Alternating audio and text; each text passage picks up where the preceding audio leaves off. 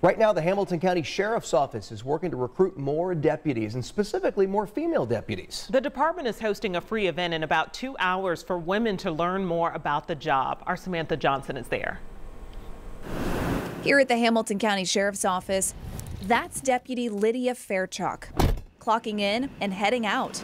The way our shifts work, we do work 12-hour shifts, and that allows us to have a lot of time off, which is really good for both the mental health and the work-life family balance. And she says that can be even more important for women in a field typically dominated by men. Here, more than 95% of patrol deputies are men. It's not a girl power job, it's not a guy power job. This job is about being part of a team. But Deputy Fairchalk says women bring a unique perspective to the force. Especially for female victims or for children who have been involved in scary incidents, it can be very comforting for them to have a woman on scene, especially domestic violence, sexual assault. And that's why the Sheriff's Office is hosting a free Women in Law Enforcement Forum. That's happening tonight here at the Sheriff's Office, and it's all to recruit more women to the job, and that's because of the 62 total patrol deputies, only 3 are women.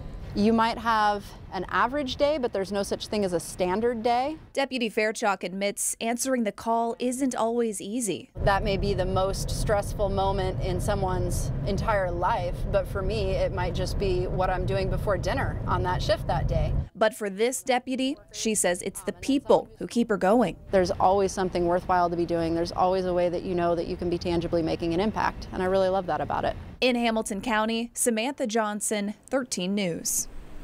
And tonight's forum starts at 6:30. It's free, but you do have to sign up ahead of time. We've placed all that information for you right now at WTHR.com.